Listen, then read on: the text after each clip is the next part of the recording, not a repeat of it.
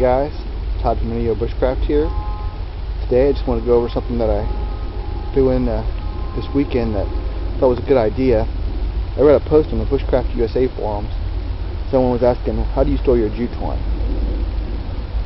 And I usually just, when I would go out, just grab the ball of it and throw it in my pack.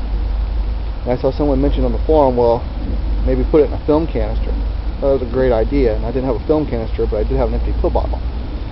So that's what I've done. I took this empty pill bottle and I put a hole in the top. I've got about 50-60 feet of jute twine stuck in there, and I've wrapped it in electrical tape, just so I have the extra electrical tape extra. If I have to peel it off and use it, I could.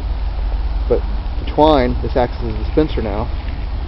I can pull out the twine however much I want, cut it off and use it. And it keeps it compact in a small container. I just thought that was a great idea.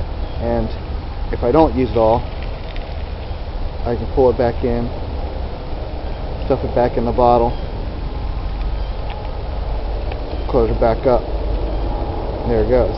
So just when you close it, make sure you don't catch it on the edge of the lid. You have a lot stuffed in there.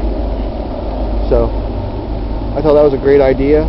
I put that together, and now this sits in my pack. I got about 60 feet of jute twine, a nice little compact container. I can pull out whatever length I want, and some little electrical tape to go with it if I needed it for anything. So I just wanted to show you that. I thought it was a good idea, putting it out there. Thanks.